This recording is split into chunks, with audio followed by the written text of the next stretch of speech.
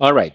So on those same lines, when we bring insights, we have these machine learning based recommendations in Access reviews. This is to reduce what we call reviewer fatigue.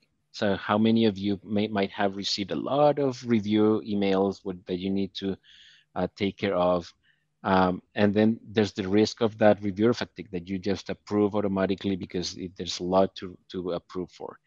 Bringing those insights and surfacing all those things that may not be obvious to you as a reviewer, then will allow you to be much more efficient when you are certifying access.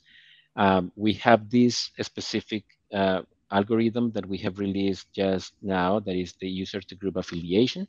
And it is basically looking at how far the requester is from, in the organizational structure, and that distance calculating the group affiliation with the access package or whatever it is that they are trying to get access to.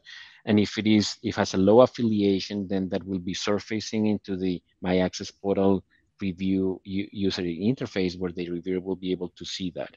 And then of course they can do things like bulk approval and things like that. Like, yes, I agree with the recommendations, then I will approve, or I will review further a specific access, and then I will approve or deny.